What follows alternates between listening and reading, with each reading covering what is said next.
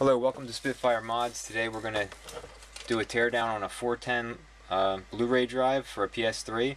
Remove the daughter card from the inside and install the daughter card from our system. This is a unit that maybe you're swapping or you're buying a replacement unit for a defective Blu Ray.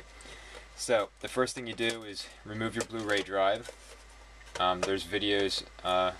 We have a video, a complete teardown. You can follow the instructions there to get your Blu Ray drive out. Then you're going to remove the two screws on the rear of the drive, and then two of the outer screws on the front of the drive. To speed this video up, we removed the screws already so that it would go faster. So then you remove your outside shell.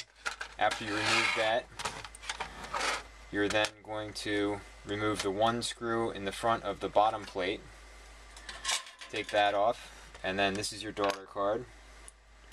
There's going to be two screws in the daughter card holding that on. You're going to remove both of those.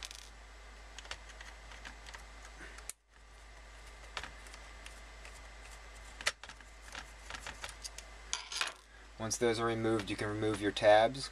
There's a pull tab on the left side. There's two release, actually one release for the laser ribbon cable, and then a pull tab on the right upper side for the stepper motor or spindle controller. Okay, once you have your board out, you're going to get your replacement board. You're going to put that in place. Then you're going to reverse the process. You're going to insert your tab. Then lifting your lever, you're going to put the laser ribbon cable in, and then you're going to insert your other tab,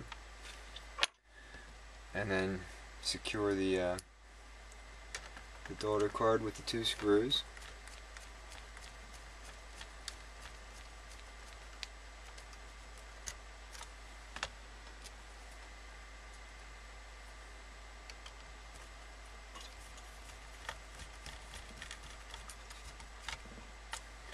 Once that's done, take your lower cover, you're going to drop the back down and then pull it to the front so it fits snug.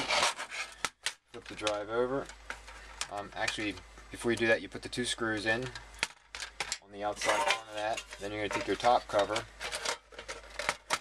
and slide the front into place first and then lower the back.